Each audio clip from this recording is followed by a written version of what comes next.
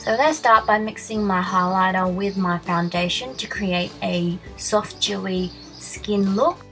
I'm just mixing that onto a palette and applying it with the back of my brush.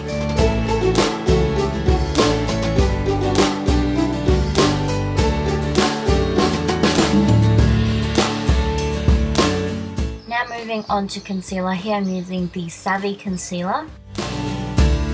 And you just want to apply that liberally under your eyes, on the bridge of your nose, and just around the corners of your nose, and then blend it out.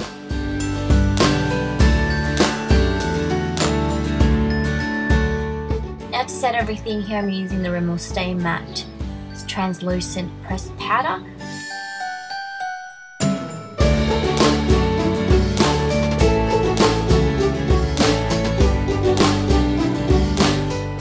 Now for brows, here I'm using my MAC Fluidline Brow Gel Cream in Deep Dark Brunette.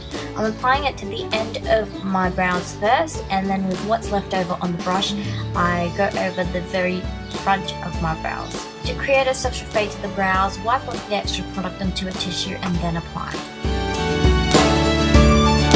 Now we're going to set all of that using the MAC Prolongwear Waterproof Browset, and here I have it in red chestnut.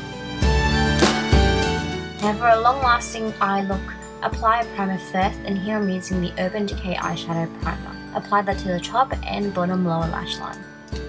Next, I'm using the NYX Jumbo Eyeshadow Pencil in Rust. This colour nicely complements the red tone that we'll be using today.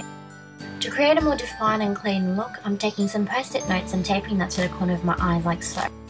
This will give us a clean edge at the very end, and then we will just blend it out later.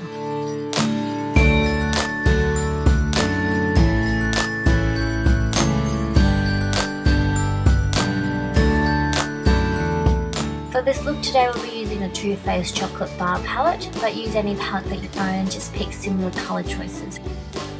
The colour I'm using here is this rich brownish cranberry colour, and I'm just applying that liberally all over the lid.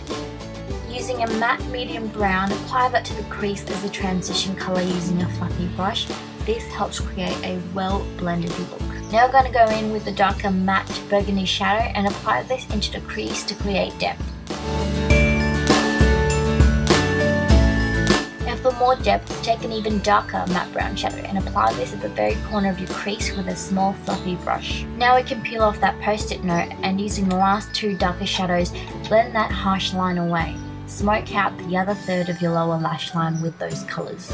Now I'm taking the medium matte brown from earlier and applying it to the inner 2/3 of my lower lash line for a hazy, smoky effect.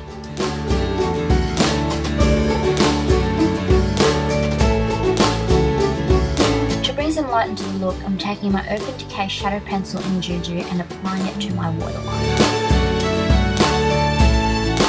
Now I'm going in with a light highlight colour and bringing even more light into the look by applying this to my tear duct. With a clean fluffy brush, I'm just going to blend the edges out. Then I'm going to take a large shader brush and apply a light matte shade to my brow bone.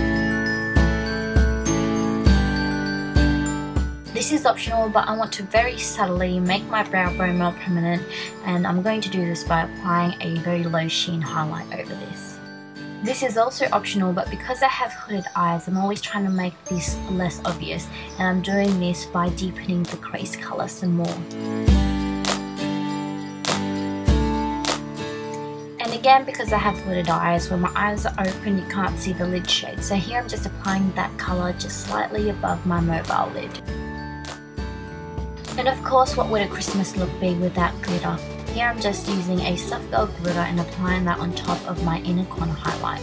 Now we're almost done with the eyes. I'm just going to go ahead and apply mascara, quickly line my eyes and apply false lashes. You want to make sure that your lashes are the type that are thicker at the end to give you a wispy, fluttery look. Moving on to the face, I'm going to contour and bronze using my KIKO bronzing powder. I'm going to create more of a soft contour by using a large powder brush.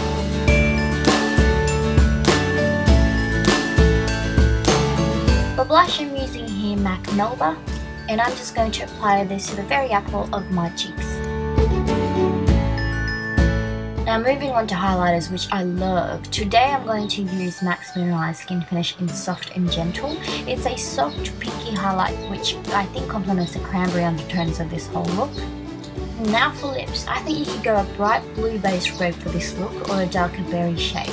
For now I'm going to take the NYX Lip Pencil in Auburn and using this as a primer for my lips. I've chosen to do a darker sultry berry lip colour, so I'm going to take the NYX Soft Matte Lip Cream in Copenhagen. And there you go. That is my first festive Christmas look for the season. I hope you guys enjoyed this tutorial and you try it out. Don't forget to tag me in your pictures. Use hashtag heyyyjune so I can see all your wonderful photos. Let me know what your thoughts are in the comment section below, and don't forget to subscribe for more videos. Hope you guys are having a wonderful festive season, and I'll see you guys in my next one. Bye!